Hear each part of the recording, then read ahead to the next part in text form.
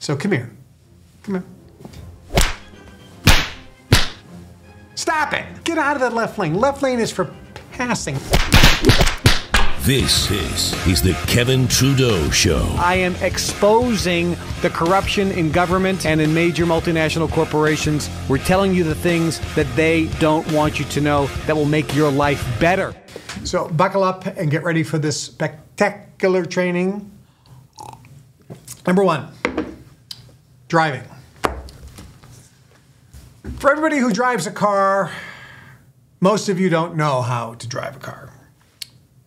I am a car driving expert, not just because I have gone through the most advanced high-speed chase, evasion, driving technique schools on the planet at covert secret locations done by covert secret agencies. But the fact that I have a brain, that's why I'm a good driver. So let me just tell you a couple things about driving, ladies and gentlemen, please. It's going to make it safer for you and whoever's driving in your car, and make it safer for everybody else. Rule number one. Okay. So rule number one, when you're driving, any time and every time you change lanes or make a turn, put your directional on plenty of time in advance. 90% of people change lanes without using their directional. Half the people take a right or a left and don't use the directional. Where I grew up, we called it a blinker. That's dumb. A directional, I think, is better. But I grew up, we called it a blinker.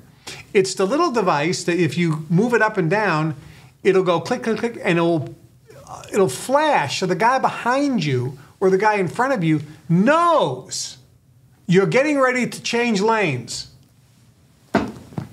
or you're getting ready to take a right or a left. God, use your directionals. When I'm driving, I just know no one's going to use their directional, and they'll shift lanes without informing me, and I'm right behind them. So rule number one is use your directional. Rule number two, if you're driving, know that nobody is going to use their directional.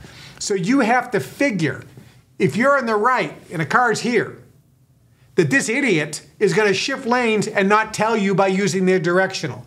Prepare. You will be a better driver. Just know the guy's a moron.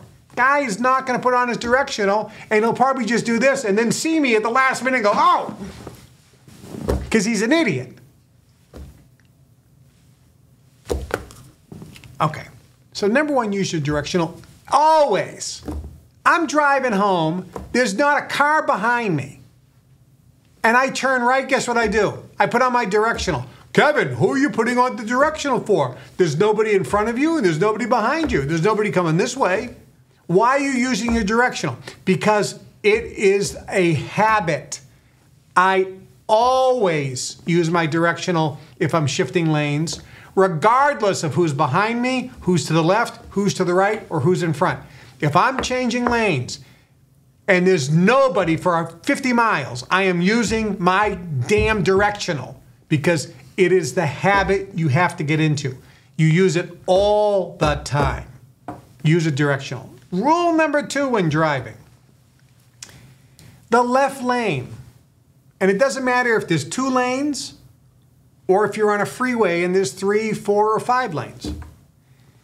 The left lane is for passing only. If you're in the left lane and there's nobody in front of you and there's nobody to the right of you and somebody comes behind you and you look and go, I'm going the speed limit,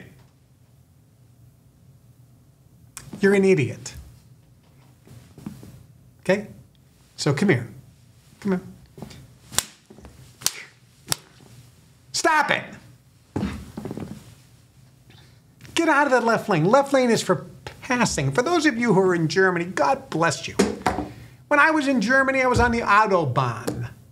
And I'm in the left lane. And I'm going 120 kilometers an hour or whatever, and maybe that's 400 miles an hour. I don't know what it was, but it was fast. And this Porsche is coming up, because I'm looking in my rear view. Porsche starts coming up, and he flashes his lights. He's not being rude. He's nicely telling me, "Excuse me, sir, may I please pass?" And I move over into the right lane, and I realize I shouldn't have even been in the left lane because I wasn't passing somebody. It's for overtaking. And he cruised along. And so rather than me pull into the left lane, I said, no, I'm not passing anyone. I'm going fast enough. And I stayed in that second lane. And then I watched cars zoom by. So if you're in the left lane, it is for overtaking and passing. So if you're in the left lane and you pass somebody, then move like that. That's it. You don't stay in this lane. Never stay in this lane unless you're overtaking somebody. Now, with the rare exception is, well, Kevin, my exit's coming up over that way, so I have to be in this lane. That's fine. Use your directional. Make sure you use your directional. Next, and lastly, of Driver Training 101. The rear view mirror is not an ornament. It's not for decoration. Neither are the side mirrors. They are to be used. When you're driving, one of the things that we did when I was in my advanced covert secret driving training was, as you're driving, the instructor is sitting next to you, and you have to give him a running commentary. There's a blue Ford sedan behind me. There's a silver van to my left coming up.